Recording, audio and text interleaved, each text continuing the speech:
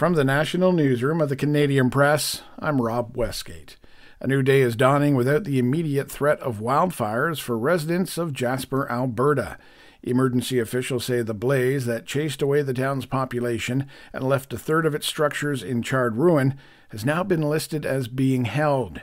An evacuation alert was in effect until yesterday's announcement. Residents who had been cleared to return to their homes after 3 weeks away were warned that they could be told to flee again at a moment's notice. A preventative boil water advisory for parts of Montreal has come to an end as city officials scramble to deal with a major water main break.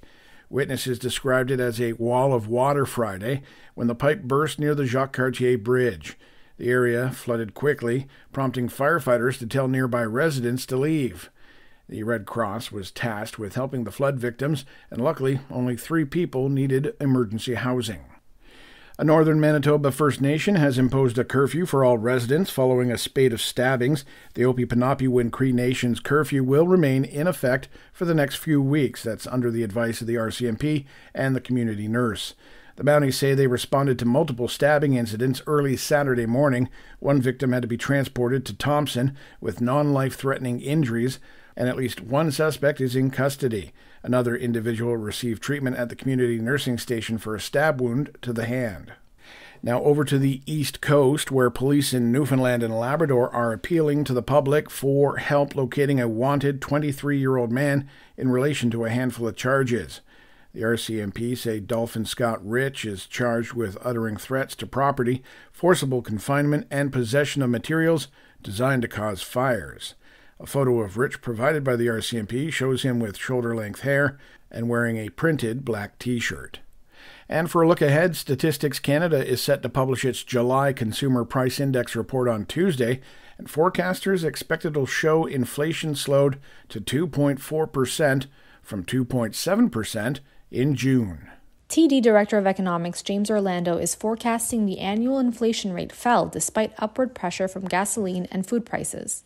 Orlando says the annual rate will still edge lower because it's being compared to significant upward price movement from a year ago. The market slowdown in inflation this year has boosted confidence among economists and the Bank of Canada that price growth will continue to ease in the coming months, giving the central bank the green light to continue cutting its benchmark interest rate. If forecasters are correct and the central bank lowers its policy rate at every meeting this year, it could bring its key rate down to 3.75% by the end of 2024. The Bank of Canada is scheduled to hold its next rate announcement on September 4th. Nujura Melissa, Canadian Press, Ottawa. This is the Canadian Press. In sports, the Edmonton Elks have collected 3 straight wins for the first time in more than 5 years after handing the Hamilton Tiger Cats a 47-22 loss. Edmonton's interim head coach, Jarius Jackson, says after starting the season with 7 losses, his players are beginning to believe in their ability to win games.